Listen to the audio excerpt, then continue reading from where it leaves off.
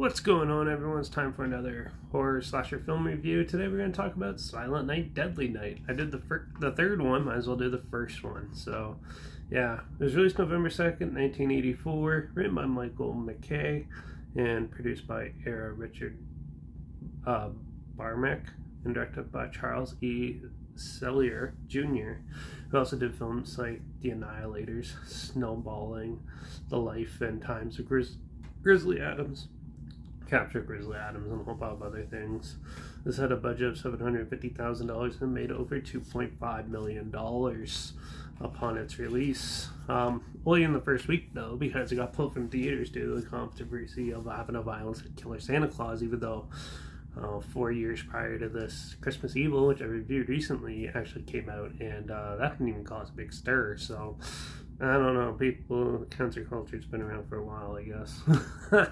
Anyways, yeah, but also fun to note that this actually beat out A Nightmare on Elm Street on its initial release, and then because they only made like 1.5 million on the first week, but then made a lot more money after. This one, since it got pulled from theaters, that's all the money it made, but then it made quite a good chunk of money on home video, which spawned 6 sequels. So yeah, but yeah, so let's talk about the film Silent Night, Deadly Night. Well, you're following the story of Billy. He first sees him and his baby brother are on the road home from visiting his grandfather and stuff, and yeah, his mom and dad get violently murdered by a Santa Claus, which causes him to have painful memories of the color red, Santa, and things like that. And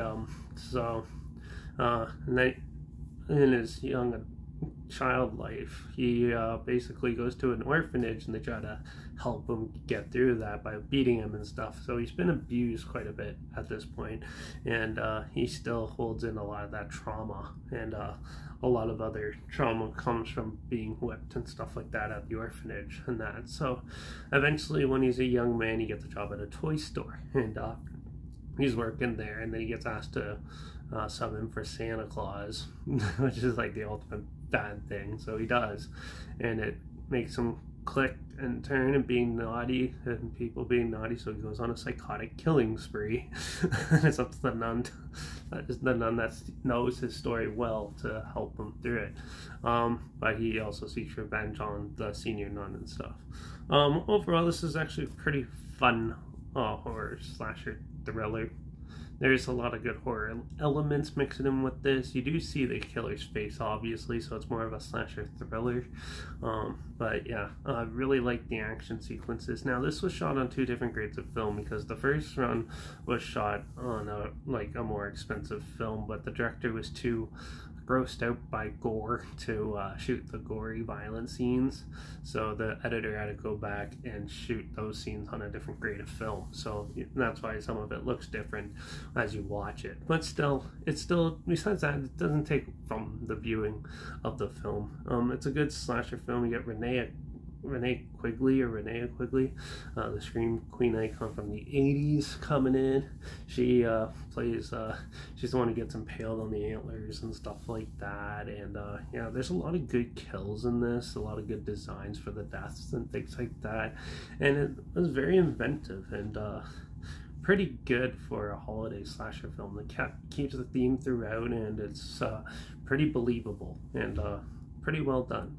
I really enjoyed it. It's not going to be for everyone, and it's more of like a downgrade. It's like, you can tell it's like an independent slasher film. So it's not by no means a fantastic film or anything, but it's still a really good like popcorn slasher film. If you like slasher films and you haven't seen it, check this one out. And if you like good gory deaths, some of them are pretty good. So but yeah, overall, I'll give Silent Night, Deadly Night a 3 out of 5.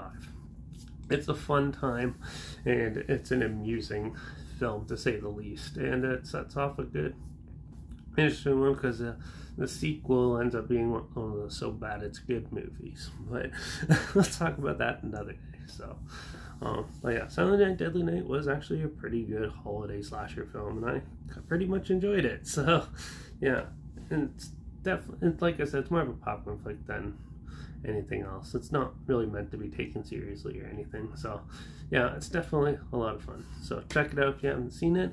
I'll link a trailer or the film if I can find it down below. And also make sure you check out my Instagram link down below. So I always post clips of films I'm going to review in the future on my story. I usually have the film title and hashtag and subgenre film and a hashtag so you're aware of it. And also my Letterbox is down below at Derek P Reviews. That's where I post my first star rating right after watching the films. Follow me on those two platforms, stay in the loop with this channel, like this video, share it to more people aware of it, comment your opinions of the film down below if you have any. And also, if you have any films or film franchises in any genre that you want to hear my opinions on in the future, comment those down below as well. And also if you want me to do the rest of the Silent Night, Deadly Night films, there's 4 others I think, or 3 others, whatever. Yeah, let me know. Yeah, down below as well. But also make sure you ring that bell because I'm actually going to be talking about part 2, Silent Night, Deadly Night part 2 in the next review. And don't forget to subscribe because hopefully you'll find something weird, obscure, and all that you probably never thought of checking out together, somewhat like this, and reviews on classic films, popular films, and reviews on other things as well. So yeah, but yeah, watch out for all those killer Santa Clauses. Then I guess I'll see you all in the next review. So until then, cheers.